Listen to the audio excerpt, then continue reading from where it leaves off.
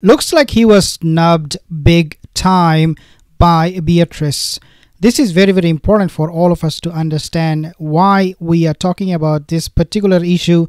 Very important for us to understand this relationship and also how this will play out when Meghan will see Harry again, if she does, as we all talk about their divorce. But if she does see Harry in their residence, how she will react after she would see Beatrice did what she did. She will go crazy. Oh my god, Let's take a look. Here you have Beatrice and you have Prince Harry standing far away from each other. Beatrice, in fact, she is putting her head down for whatever reason it is. But what we have noticed from the very beginning of this event, when they were coming for the coronation, we have seen them not talking. Beatrice not looking at Harry whatsoever. Her husband, Eduardo, did not look at him either. Why it is important? Let's talk about that. But before we do that, just want to play the video a little bit so that you can see what is happening here. Again, Beatrice and her husband not communicating with Harry at all. Now this is the husband, Eduardo, and they're not looking at him. Beatrice, especially for herself, she is not looking at Harry, not trying to communicate, make eye contact at all. And then you have this van coming. Now you see that there is a clear contrast. Here you see Eugenie, the spy. When I call her a spy, we have seen Eugenie, and there are actually multiple reports saying that she is selling information or sharing information with Meghan Markle, and this is why we see her cozying up to Harry one more time. Let's take a look. So they are having this conversation. Just wait for Beatrice, okay? Just wait for her again one more time.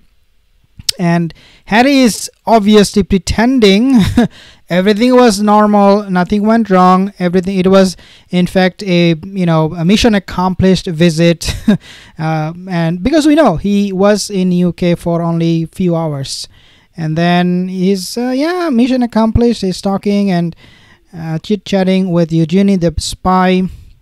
And all the while we do not see Beatrice trying to communicate with him whatsoever, not in the least. Is it because of the memoir? I don't doubt it at all. Yes, it is, of course, because of the memoir. It is, of course, of what he said to the royal family members, especially the king, Prince William. So Beatrice is keeping her distance. Good job. Now Eugenie kept on communicating with him, and again Beatrice nowhere to be seen. The last one you saw here, she managed to barely look on her left side where Harry was, and that's about it, guys. That's about a little bit, and that's about it. Okay, there's no more to it. Now if you do not remember what happened in 2019, let me remind you of that, because again this is crucial for us to understand this whole relationship dynamic, how it will play out when when Meghan will see this. So back in 2019, what happened is that normally when the British monarchy, they will invite people for the Christmas, for the festival. They would not invite people who are not married to the family, who is not related. At that time, they were not married, Beatrice and her husband. What Meghan did, she did a huge favor, quote unquote. She doesn't do any favor to anybody, but quote unquote, her fan base, the Sussex squad, they claimed, yeah, look at Meghan, how nice she is. Well, we know why she was nice, and I will explain to you how she was nice.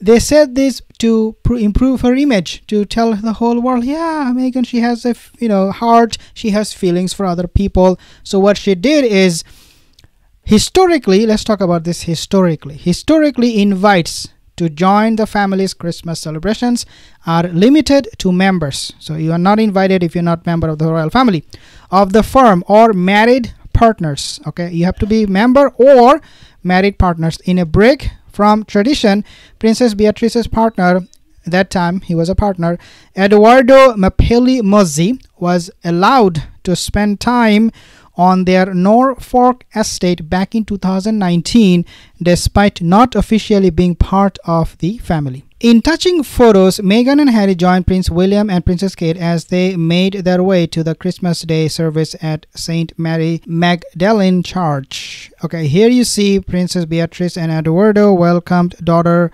Sienna in 2021, and you can see from the report here how they were talking about Meghan breaking the tradition and inviting Eduardo for the party. And fast forward to just couple of years now. I don't think it is even a matter of few years. It's just a matter of him writing this book, trashing his family. Beatrice, she now realized that, you know what, this guy is a complete nonsense, and his wife. So she is not looking at him, even though we still want to maintain that she still has good relationship with Meghan Markle.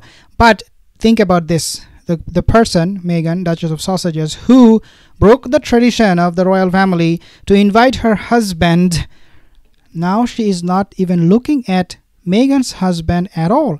I found this to be very, very strange, but this was obvious after what he did. A lot of people that snubbed him, I mean, at least on camera, they did not want to associate themselves with him whatsoever. Now let's take a look at this other video, the most profound and powerful moment of the coronation to me. And that moment is this moment when he was giving homage to the king, Prince William. He is going to be the future king. Absolutely powerful, very, very deep, and it speaks volume to the person William, who he is. Absolutely powerful. Now this is what I want to also share with you, because this is something I found to be very, very strange. It reminds me something happened in the past. If you remember what happened Meghan's wedding, she was very, very rude with this little kid. That time she was way younger than now. And then when I saw this picture, look at this guy.